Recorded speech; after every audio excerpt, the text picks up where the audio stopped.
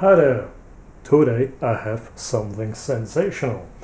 Please look at this clock and this clock here. You will notice that both clocks are a little bit off. The red LED clock here is a couple of seconds behind the radio controlled clock. So let me zoom in so you can see what I mean.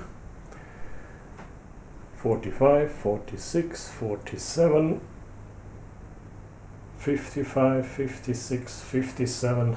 So the red clock is about 10 seconds, 5 to 10 seconds behind the radio controlled clock. 4, 5, well, it's about 6 seconds. I also installed my Wimshurst machine here, which creates nice little sparks. And now the sensational part here.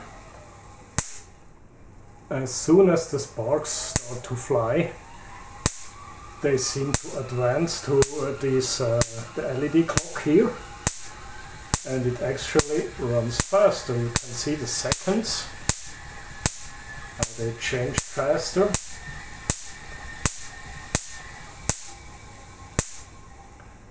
And in fact, I already catch the radio clock here.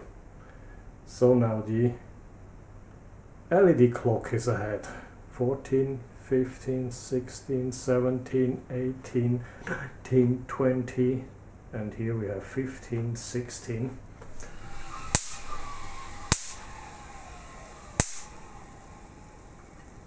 So what happens? I think it's pretty clear. This Wimshurst machine here creates some sort of a temporal field, and the closer that clock is to this field, the faster it runs. The other clock here is of course farther away, and that's the reason why it is not as much affected. So I probably built a time machine.